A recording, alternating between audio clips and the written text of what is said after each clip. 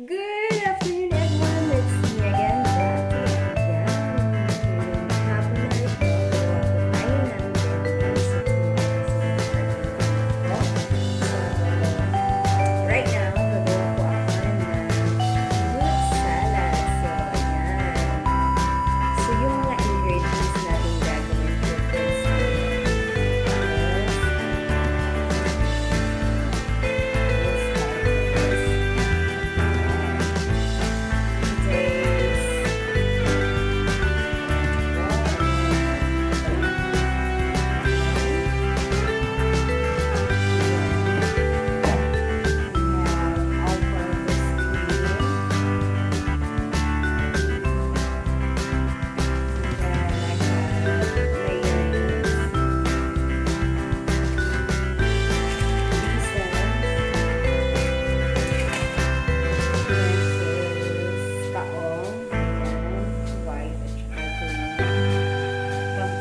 Kulay, ayan.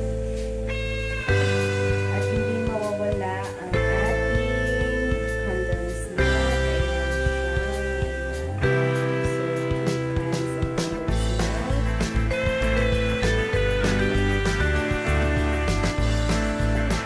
So, ngayon, umpisa na natin.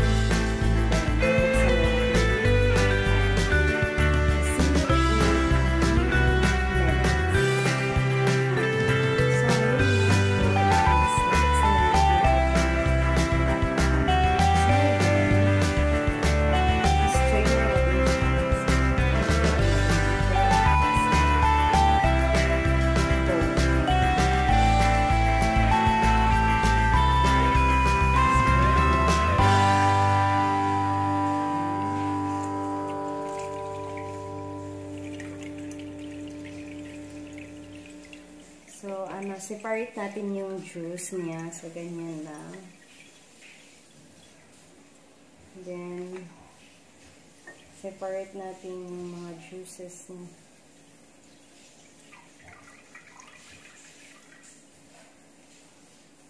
Ayan.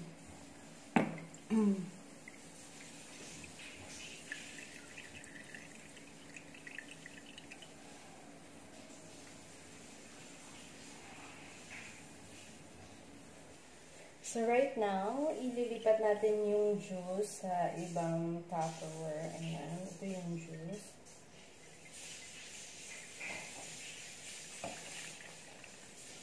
Tapos, isi-save natin yung juice kasi pag sobrang dry yung fruit salad, pwede natin siyang idagdag ulit para magiging malapot siya konti. Hindi siya sticky. Ayan. So, ganyan po yung style ng aking paggawa ng fruit salad. So, ayan ulit. Yung malaking lata na naman. Ayan.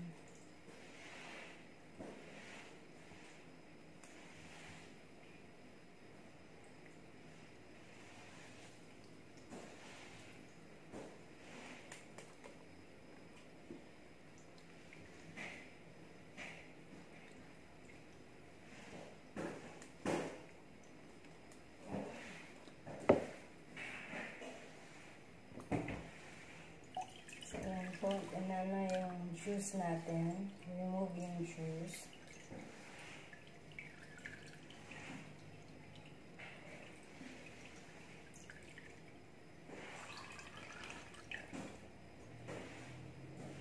Ayan. Tapos lipat na naman natin dito sa kabila.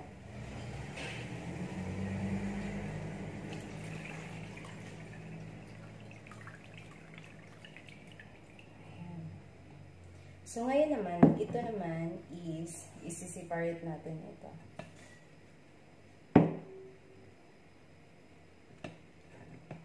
Kuha lang po ako ng isa pang paglagyan.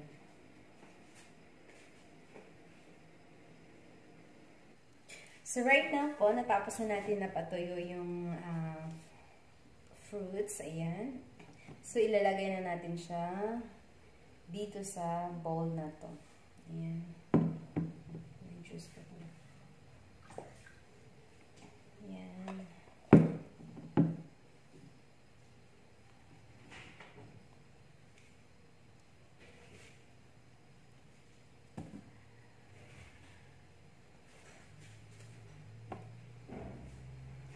So, ngayon naman, yung gagawin natin is magmimix tayo ng, imimix natin yung milk, mayonnaise, at saka yung all-purpose cream. Ayan. So, tabi muna natin ito. Ayan.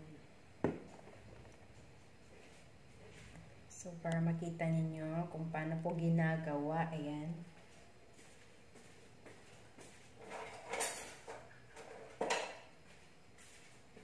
So, ayan.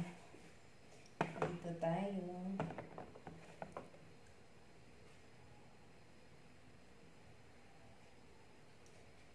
So, first po is lalagay natin yung milk, condensed milk.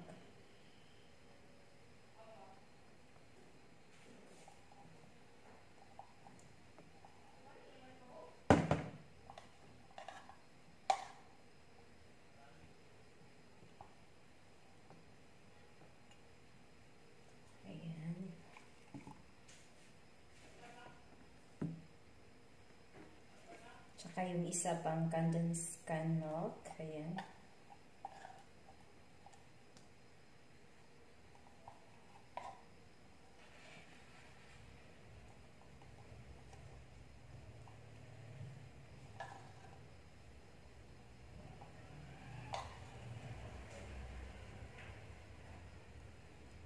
Tapos na yung gatas. Second is all-purpose cream.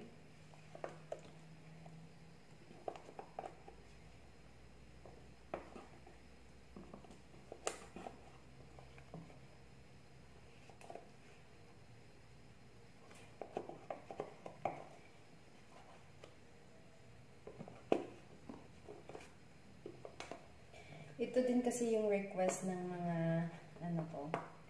mga co-teacher, co-mother. Ayan. So, naggawa ako ng fruit salad. At saka, naggawa din ako ng lumpia. Ayan.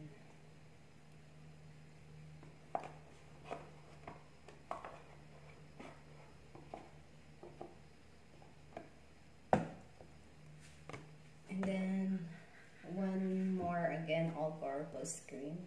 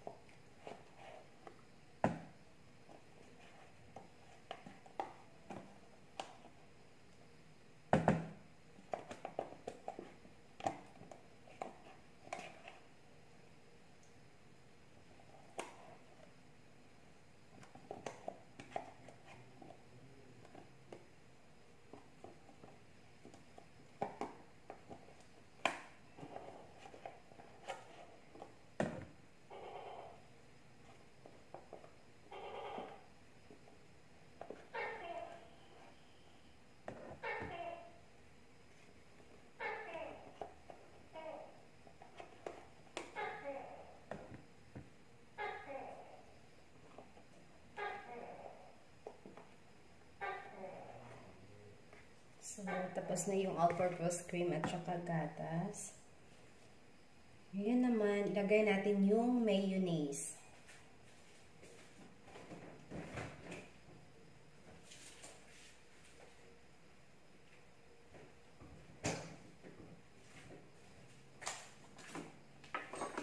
Ayan.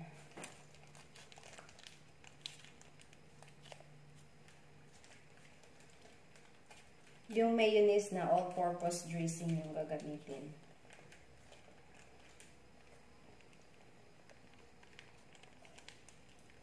Dapat whole na sachet.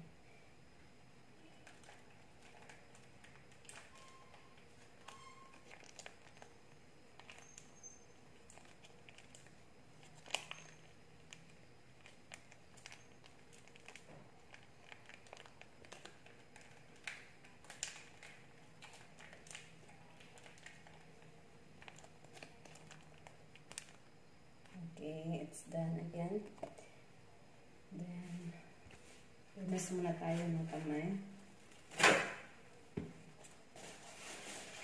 Then, we will mix it all together.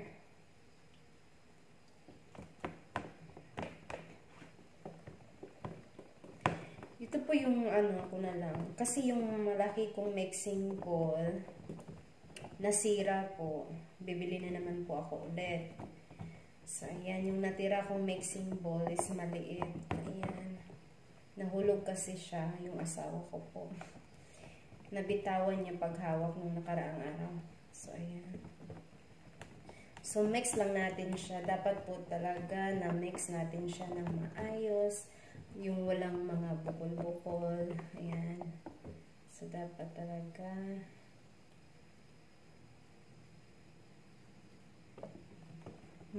kasi minsan pag hindi mo siya nahalo at na mix ng maayos, may mga puti-puti at saka yung mayonnaise at saka all-purpose cream hindi nahalo. Ayan. So dapat natin siyang haluin mabuti.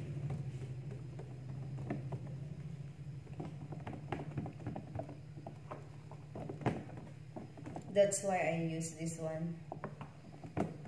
Para mabilis siyang matunaw at ma-mix talaga siya ng maayos.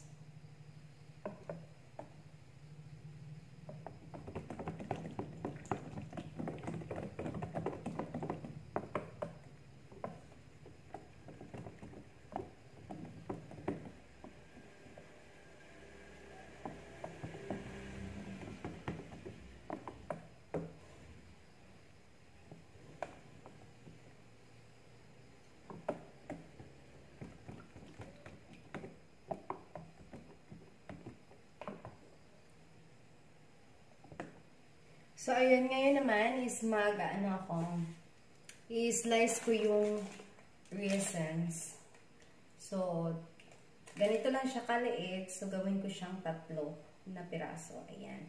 So, see you in a few minutes, mga kabratis. So, ayan po. Natapos ko na po siya. Na-slice ko na din yung kaong. Ayan, yung green at saka puti. Pati yung raisins, nilagay ko na siya dyan. So, maliit talaga siya. Yung kaong, hinati ko din siya ng 3 kasi malalaki. Ayan. So, ngayon naman, i-mix natin ulit ito. Ayan. Make sure na wala yung mga bukol-bukol ba, yung mga na-mix lahat. So, ayan. Here we go. Ngayon naman, isilalagay na natin yung today's na fruits. Ayan. Slowly lang. Dahan-dahan. Para sure.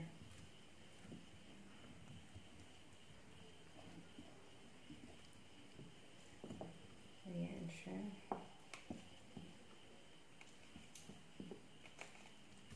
Makulay yung today's. Ayan.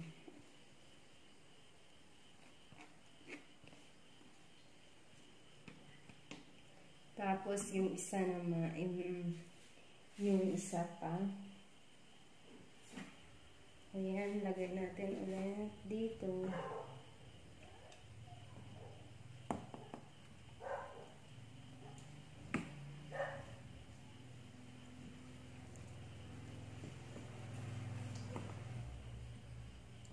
Ang daming sahog ngayon ng today's. Ayan.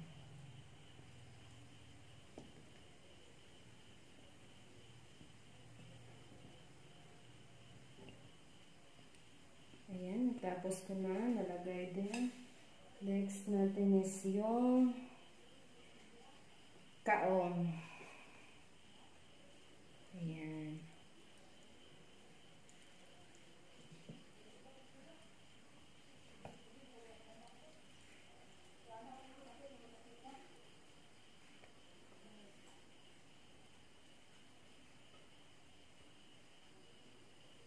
Ayan siya. Followed by raisins. Ayan.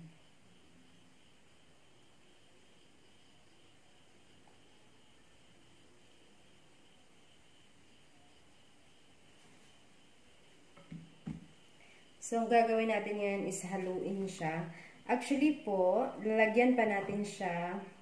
Kasi hindi talaga ako naglalagay dire-diretso ng cheese. So, maya-maya pa po siya ilagay. Mga around 45 minutes na nalagay ko na siya sa fridge. Para kasi yung lasa ng cheese talagang maano mo siya, malasahan din. Ayan. So, hinay-hinay lang tayo sa pag-mix kasi yung mixing bowl ko is maliit siya. Ayan.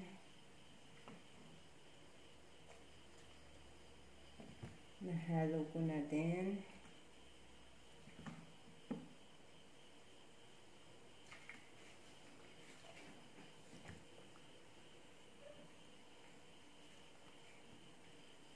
Hindi po ako naglalagay ng cheese dire-diretso. Tsaka na po, after 40 minutes, nalagay ko na siya sa ref. At tsaka, pag nagda-dry po yung salad ninyo, lagyan nyo ulit ng ng today's juice. Yung juice ng today's. Kasi masarap yun. Lalong nagpapaano ng lasa. Nagpapasarap ng lasa yung juice. Kasi minsan magda-dry yung fruit salad. So, dagdagan lang natin siya ng juice para hindi siya magda-dry at saka yung lasa niya masarap talaga. Ayan. Kuha muna ako ng isang spatula.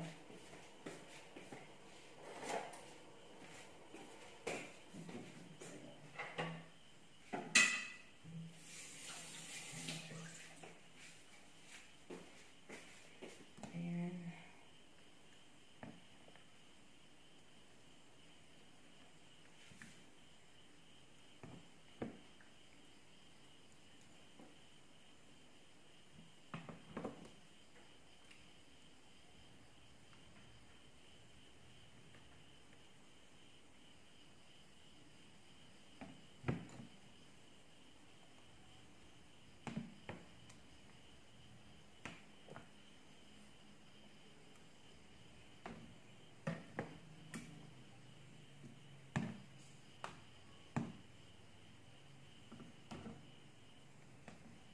Ayan na po yung aking fruit salad.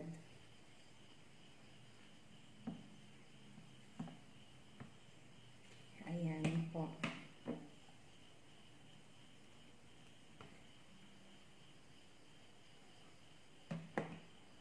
So, wag po natin kalimutan pag siya, dry siya, lagyan natin siya ulit ng juice. Yung juice sa today's na ginagamit natin na or anong klaseng juice ang ilagay nyo. Basta kung fruit cocktail yung gamit nyo, yung juice ng fruit cocktail, huwag nyo itapon. Kasi yun ang idagdag natin panlasa. At saka yung cheese po, tsaka ko na po siya nilalagyan ng cheese pag around 40 minutes na nandun na siya sa ref, tsaka ko siya imimix ulit. Ayan, para yung lasa is, para masarap yung lasa pala. Ayan. So, ayan po. Ayan lang ang aking fruit salad. Ayan. Super excited for tomorrow's Christmas party with my son. So, thank you guys. Please don't forget to like and hit the bell below para po notify ko po kayo sa mga next video na gagawin ko. Thank you. God bless us all. Merry Christmas to all of you.